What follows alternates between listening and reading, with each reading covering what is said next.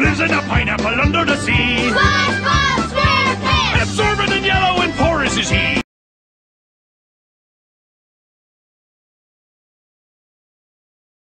Hey everybody, this is 22 Tiger Dude, and I'm here to review the SpongeBob special, SpongeBob vs. the Big One, requested by Vindictive Virus. So, this special is about when SpongeBob, Patrick, Squidward, Sandy, Mr. Krabs, they're all enjoying their day at the beach, aka Goo Lagoon. Patrick was going all crazy surfing, he hits Sandy, and all of a sudden all five of them fly really high and end up in some island. Of course, SpongeBob, Patrick, and Squidward, the three of them together just had to be in some island. All three of them, right? Mr. Krabs alone in the middle of the ocean, and Sandy alone in some island where she tries to build a helicopter. SpongeBob versus the Big One.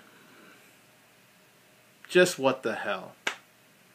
What the hell was this special? This special was a waste of time. It was a waste of fucking potential.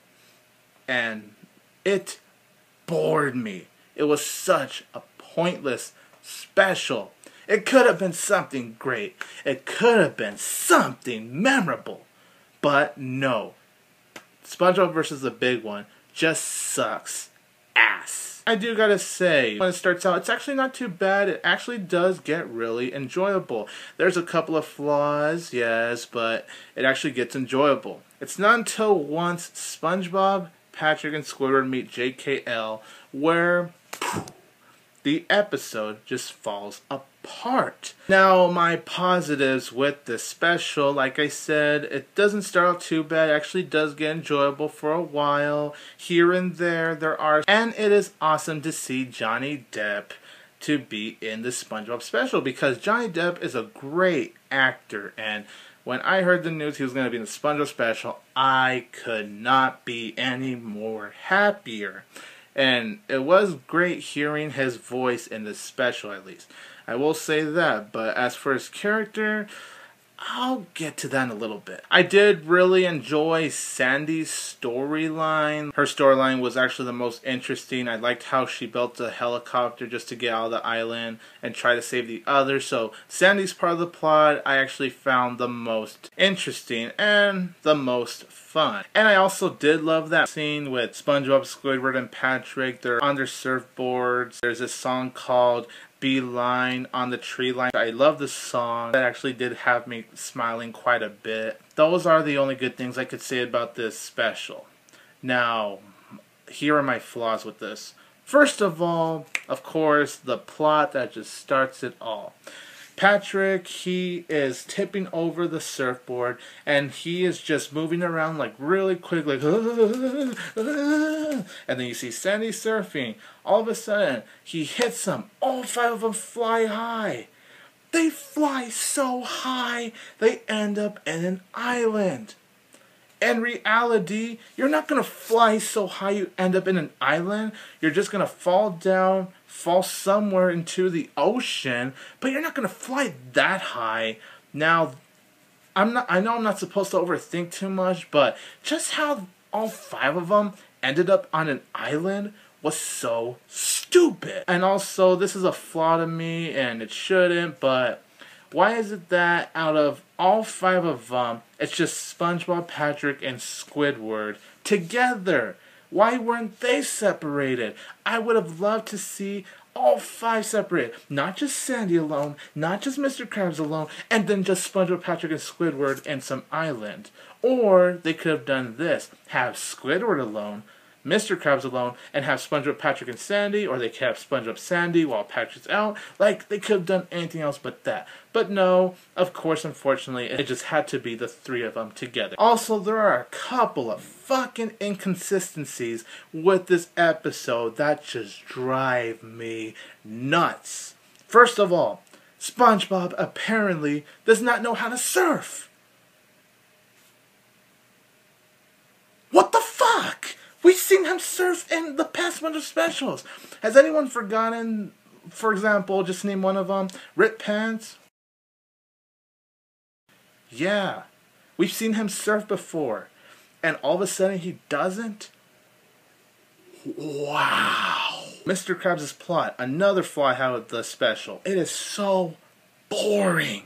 There was no point to Mr. Krabs' plot. There is nothing funny, nothing memorable about that plot. It did not have to be there, and already made the special itself more boring than it already is. The Flying Dutchman happens to appear out of nowhere with his groceries. He sees Mr. Krabs in his beard. Mr. Krabs is like, "Ah, it's the Flying Dutchman!" And the Flying Dutchman says, "Ah, it's some guy I've never seen before."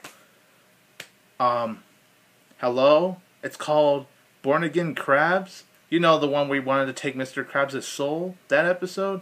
Okay, unless he didn't recognize Mr. Krabs because he was in that beard, okay, I could forgive the special for that. But I mean, when you hear the voice, the Flying Dutchman should already know who he is. I guess I'll let that slide, sorta, but it still really bugged me. Jack Kahuna Laguna. He is so pointless.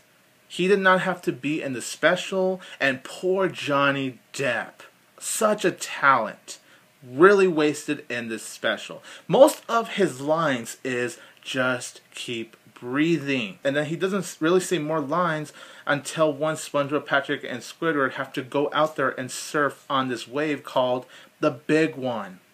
And the special is called SpongeBob versus the Big One. Yet they don't talk about the big one, and we don't see the big one until like the final few minutes. It was just so pointless to even meet the character Jack Kahuna Laguna in the first place. We did not have to meet the character, period. What was the point in even having him in the special? Was he just here so we could hear Johnny Depp? Because that's how I most certainly see it. We never had to see the character. There was no point to the character. He didn't teach SpongeBob, Patrick, or Squidward shit. Squidward realizes that, but SpongeBob and Patrick, they're so stupid. Apparently, looking at the fire all night long is gonna make you great surfers.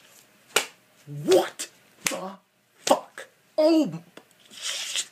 And then the storyline as a whole is just so boring. Like I said, Mr. Krabs' plot is boring. Once they serve the big one at this point, I just don't care. Also, JKL apparently tells them that one of them is not going to return. Well, what happened? One of them was supposed to not make it, yet everyone made it back just fine. And then the episode ends with a nice big old dance party, and all of a sudden JKL is back.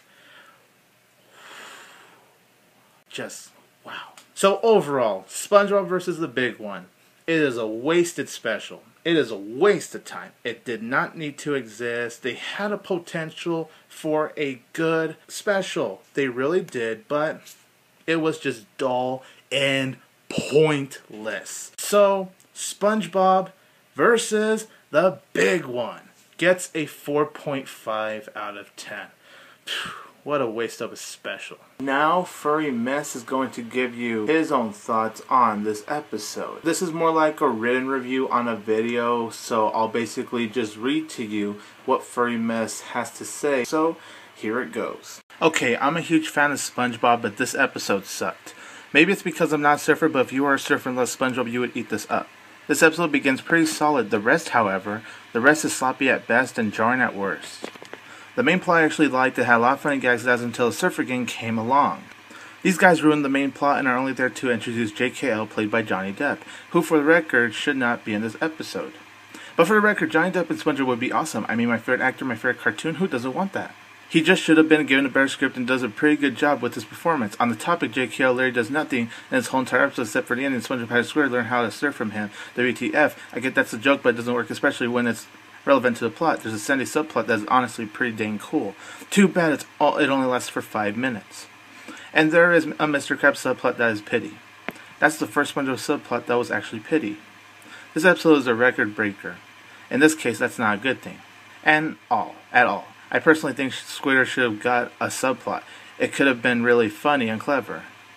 Well, that's my opinion of the episode. Don't forget that 20 to Tiger Dude and I will always have Tiger Power! Have a toontastic day. 2.5 out of 5 cream pie. Thank you very much for your thoughts, Furry Mess, and as for everyone else, thanks for watching.